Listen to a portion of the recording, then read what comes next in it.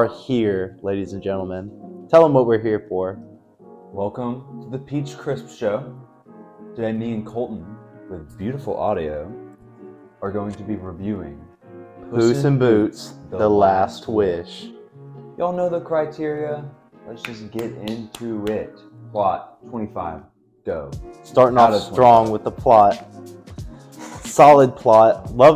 Loved all the characters that drove the plot to the final point. I mean, I don't think me and Caleb have many negative things to say about Puss in Boots, The Last Wish. We're gonna spoiler free, try to keep that completely, let y'all be completely aware of that. To see this movie. Yeah, the more people that see this movie, the more greatness. It is criminal that Avatar is making billions and Puss in Boots nearly not. This movie is not. It's not.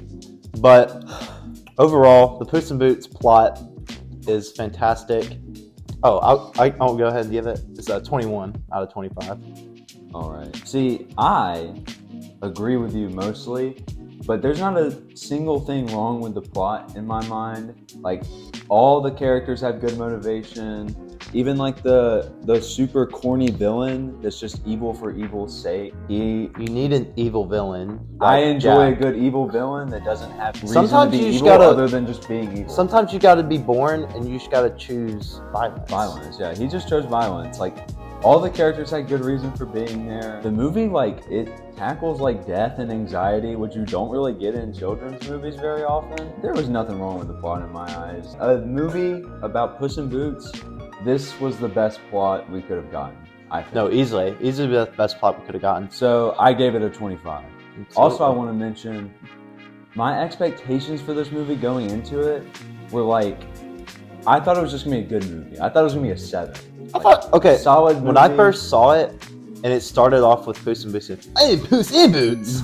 And it's this movie seems like it's going to stretch. It's going to be a good movie, but it's not going to be anything, mind-boggling. And then he starts singing Fearless Hero. Ooh, Fearless Hero. Who is your fate? Anyways, on to characters, which is out of 15 points. When I think of the characters, I liked all of them. I've said multiple times on the Peach Crisp Show, Cough Cough Bullet Train episode, there are some villains that I just hating. They ruin the fun of the movie, they take out of it, and this movie doesn't have that problem at all. One of the main villains is Jack Horner, and he's so funny. Jack Horner, bro. I honestly forgot about Jack Horner. The lullaby. The lullaby is so forgettable. He's so comedically evil, and for no reason either. I don't want to spoil. He has a sad backstory, but he makes a joke about how he was I was just a boy with loving parents and a pie business and a filthy rich parents with a successful pie money. And he was but I just wanted to be magic or something like that. I don't know. I just wanted magic for my own fairy tale. The only character that I didn't like was the dog, which he's the goofy sidekick character that every kids movie has. That ties in all the serious parts to make it goofy. Yeah. But by the end of the movie, I ended up really liking him. He has a sad backstory and good character moments, and he actually ties the characters together. The only character I didn't like, I ended up liking by the end of the movie, and when I saw it again in theaters, I liked him the whole time because I knew that he was going to get better by the end. So I gave characters a 14 out of 15. And I can't really... The first viewing. Yeah. A second viewing definitely would have helped some of my scores. I'm pretty sure improved because my scores for this movie are already above average for most movies. But I would say characters for me, I guess for only a first time showing, Jack Horner, it was a very fun villain to watch and hate. He's a fun one to hate, but I don't know, some of his time on screen was just kind of annoying. It was really annoying sometimes just how self-centered he was. Wasn't a shred of mercy in his He was which the is most comically evil character I've ever seen. He doesn't care. He does not care. He has a whole crew with him, and he is willing just to throw them off cliffs just to get across. and he won't save them just because it would make him like sweat. Dude, any sweat off so his brow, funny. he tries to take off. So funny. One of the better characters that's really slept on is Jiminy Cricket. He's so funny, dude. There's so many memes on TikTok. Why? Why, Jack? Why would you throw your men off the cliff, Jack? Jack, I think You're a monster. And he goes, "Yeah, duh, you haven't figured that out." Boom. Jack Horner wasn't my favorite. The dog. There was at times where his sadness was a little too just in your face, like how, like, I got to see everything through a positive light because that's just my character. Sometimes it's like he didn't even get real. It was really dumb sometimes. It was just like, my family, we played hide and seek and they never found me and I just lived like that. Like, dude, at least like act sad. Yeah, that was why I didn't like him at first, was because he was like so like oblivious to his horrible surroundings. Honestly, but Kitty and Puss like bouncing off of him, it worked well. It worked well, but a similar score to Caleb's. I put a 13 instead of a 14. Solid, very solid. Moving on to our next category, originality. I gave it a 5. So it's a very, I wouldn't say the plot is very original. It's a MacGuffin chase. They're all going after this one treasure, the Last Wish. And it's all a big chase. That's the name of the movie! To the Last Wish. And they're all pushing each other. There are scenes where they're all together and they're all fighting each other. In itself isn't original, but the way they all come together and the way that how the movie splits off each team, awesome. Like, you'll watch I'm sure you've already seen the trailers. We got Jack Horner, who's the villain, who's going after it. Puss in Boots, who's going after it. And we also got the Goldilocks family. Mm-hmm. And the Goldilocks family, we didn't mention in characters, but are a really wonderful group of characters. They got some tearjerker scenes. They do. I about cried both times I saw it. I knew. I wasn't about to cry, but it was. I'm real, a sad human being. It was a real sappy scene. It doesn't take much to make me cry. Is what I mean by that. That is true. So you gave it a 5? I did give it a 5. I almost fully agree with you, but because the movie was just a MacGuffin chase. I've seen plenty of movies like that, but this does so much, as you said, in completely original ways. But since the whole movie was a MacGuffin chase, I had to dock 1 point. So I gave originality a 4. Which is a fair argument. I was bouncing back and forth between a 4 and 5 just because the whole plot of the movie was a MacGuffin chase. I feel like that's hard to come up with an original plot these days. So when a movie does something as original as this movie does, I can't blame somebody for giving it a 5. Oh, no. But I had to dock some points somewhere, else this would get a 100. Speaking of perfect scores, enjoyment. Ooh, good segue. There wasn't a single second of this movie that I wasn't happy. From the beginning, I love Puss in Boots' voice. Oh man, it's. I would want Puss in Boots to read an audiobook too. Yeah, no, and in this enjoyment, it gets into, for me, the voice actors did such a good job. It's so beautifully animated, but we have 2 categories. We'll get to that stuff in a second. But it's fast paced.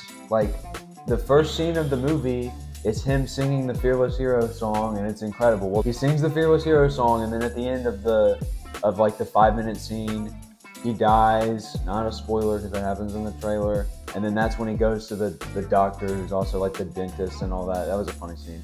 And then finds I'm your doctor, vet, and dentist. Finds out he has 1 life left.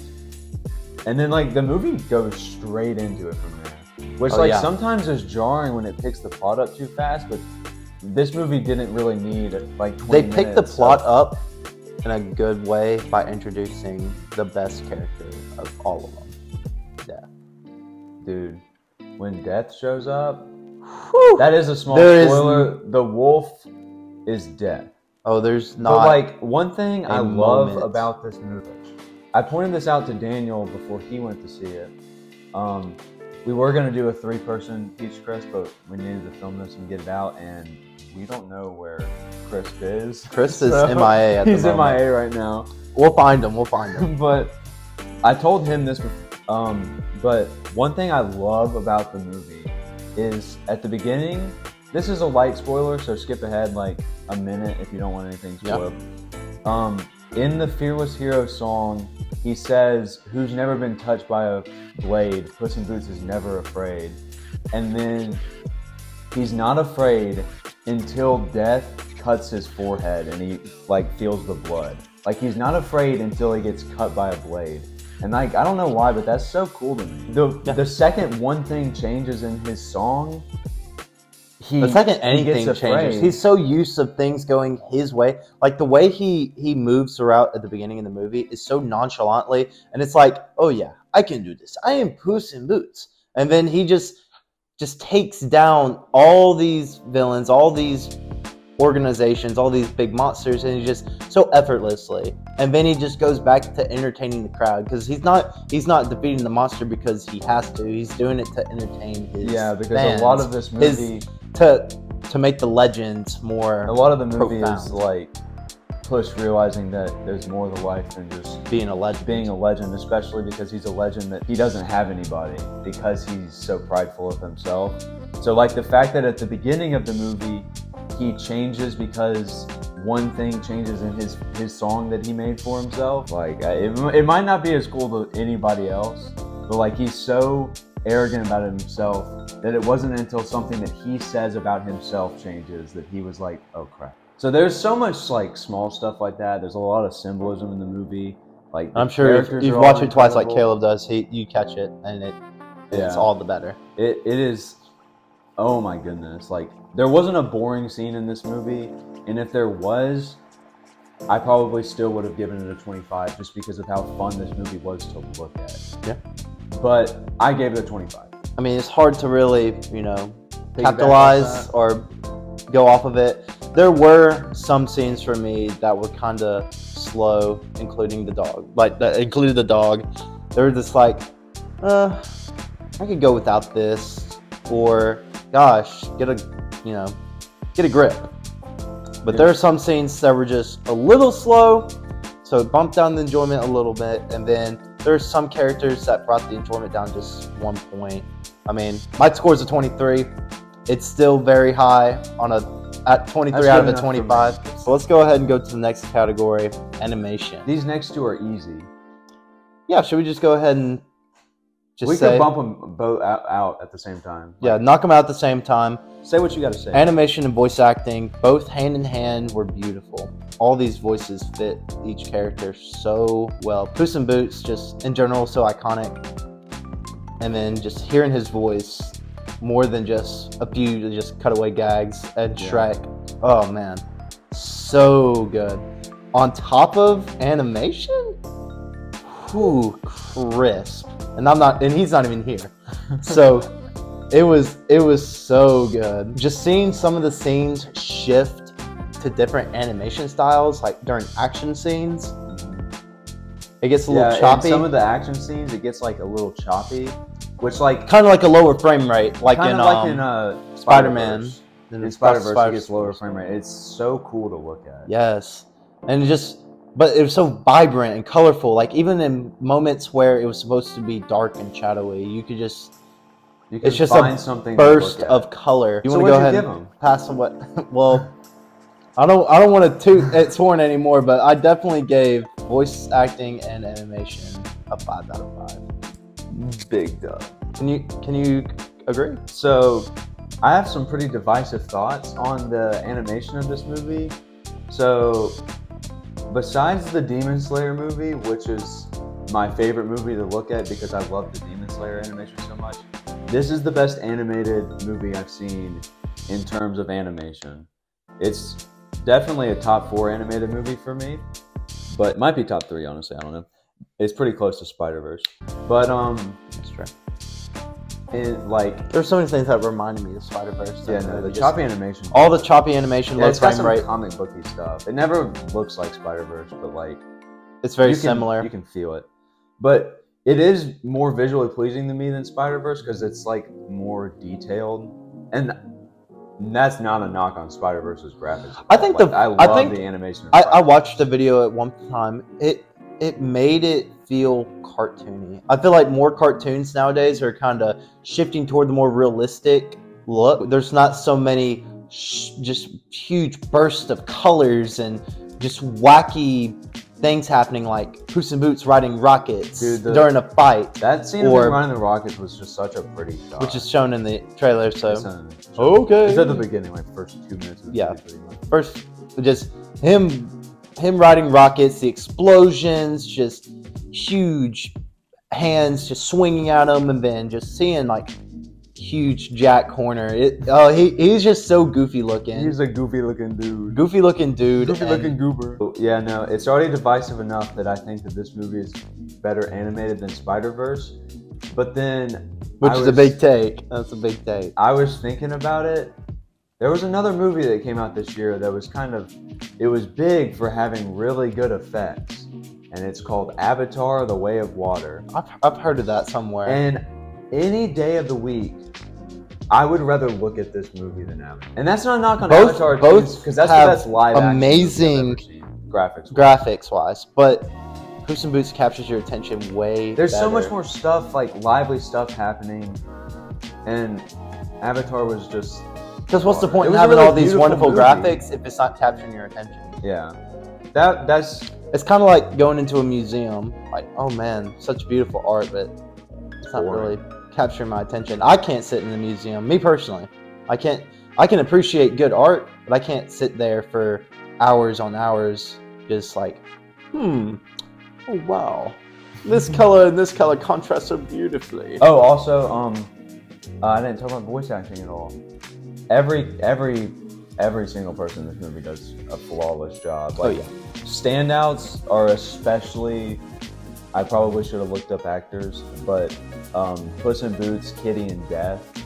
Like, ooh, Death. Just hearing him talk, man. Boy. It's like it's low. It's not part of his, voice acting, but the whistle. Dude, the whistle. That's another thing I like. The whistle, when you first hear it, like that, it's like you don't know what it is, so it's unsettling. It's very eerie. And then after you hear it, when you hear it the second time, it's just scary because you know what it is. And then you hear it a couple more times in the movie, and by the end of it, as like Puss in Boots is getting less afraid of it, quote unquote, like obviously he's still scared of it because it's death. Like you, the audience, the viewer, it's not as scary anymore. And I thought that was pretty symbolic and good. So I gave them both a 5. Attachment, which is out of 10.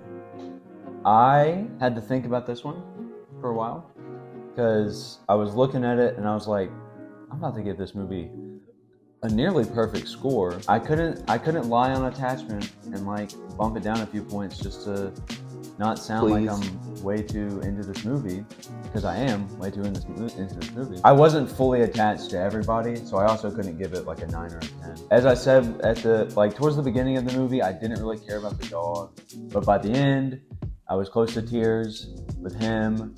I cared about the Goldilocks family the whole time. They also brought me close to tears. And I didn't care about Jack Horner. But like, you're not really supposed to. So I don't... He's a hit or miss character. I don't fault the movie about... Like, I loved watching him. He's such a goofy villain. I didn't really care if he lived or died or, disappeared or blah, blah, blah. Got a fairy tale death or whatever by the end of the movie. So like, that's the only reason that this doesn't have a 9 or a 10. So I gave it an 8. Not to sound like a broken record, but I agree with Caleb. There's a lot of things that we agree on because this movie was so good and we just both enjoyed it very well. I'm gonna go ahead and skip to it and say I gave it an 8, but all for the same reasons. I really didn't feel just so strongly attached to everyone. I would say the top 3 I felt like were Puss in Boots, Death, and possibly like the Goldilocks, but like the family as a whole. Just seeing them all kind of work together. I would definitely say my least favorite was probably Brother Bear. I like Baby. Baby Bear was good. He was good, but he wasn't all that. The Mama Bear had the best emotional moment. Yes, Mama Bear is like a true mama. She was such a mom. She was such a mom. It was devastating. In some parts. No spoilers. No spoilers, but she was such a mom. Anyways, I gave Attachment an 8 as well. The last one. The Last Wish. The Last Wish. Too bad that's not my wish is for this to end. Because I would love to keep talking about this movie, but all things come to an end. So that's why we're on the finale. That was good. So what did you give the finale? Ending was great. Puss in Boots comes together with what's his spoilers. Name? Kitty. Soft paws. And the dog. The dog's name is in Spanish. Can't remember its name. But they call him a couple names in the movie, and they don't. They come together in a very big happy moment. The Goldilocks family come together in a big happy moment. Jack Horner, he's the blah blah blah blah blah. He's blah blah'd off into existence, and death is just there. He walks off. He tried to do his job. He tried. He couldn't do it. But the ending was really good. It was very beautiful. It was a real emotional. Like there are times where I could have cried. I am emotionally dead. I don't cry. I do not cry. It was good. It was a good ending. I didn't give it a perfect score. I gave it an 8 because I've definitely seen better movie endings. I didn't expect it to end the way it ended though. So that was a very big plus for me. I expected it to end kind of like how all, DreamWorks movies end. But it did pretty good. I gave it an 8. That's fair. I am gonna have to disagree just a little bit. Go ahead. All ears. We were going over some of our thoughts before it, so we can get some stuff to say. There wasn't a better way for this movie to end. Every character is like cliche as it is. They get their wish, but there's only one wish. So how do they all get their wish? Watch the movie to find out. Yeah. Except for Jack Horner, but I don't know. Maybe he did get his wish, yes. But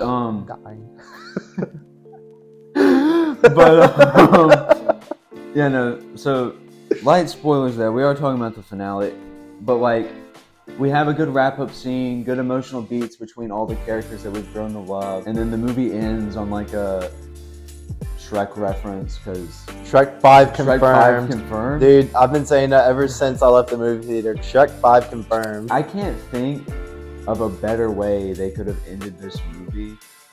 It is not the best finale I've ever seen, but I've seen a lot of movies that I could give 10 out of 10 finales to. Well, you know what? Very off of topic finales. Puss in Boots, for a very great standalone movie, did have some great callbacks to Shrek. It did. There was a couple. A couple characters. There's 3 that I caught. There was maybe more. Caleb only caught 2 at the time, but I definitely caught 3. And don't spoil. It was. I wasn't.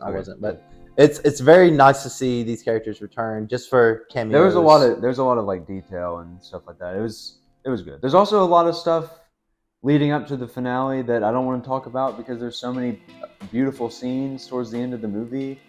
I've made this as spoiler free as I could.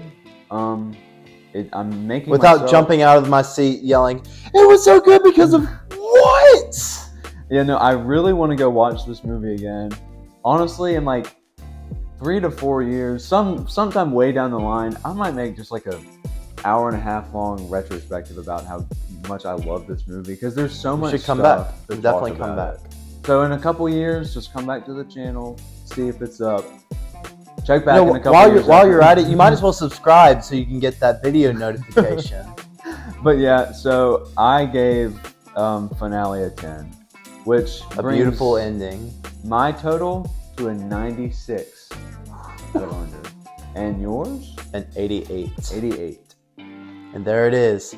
Puss in Boots, The Last Wish. Thank y'all for watching. Make sure you subscribe. Go check out the other videos. Comment down below what movies we should Comment below what movies we should review next time. And we might just do it. We might do it. I'm known to listen to the fans. Me too. We actually did a Totally Serious Conversations based off somebody's comment. You should figure out what that was. You'll have to go watch all of them to figure it out. Yeah. Yeah, no, that's it. Thank you for watching. I've been Peach. And I've been C-Man66. And we're Peach C-Man 66.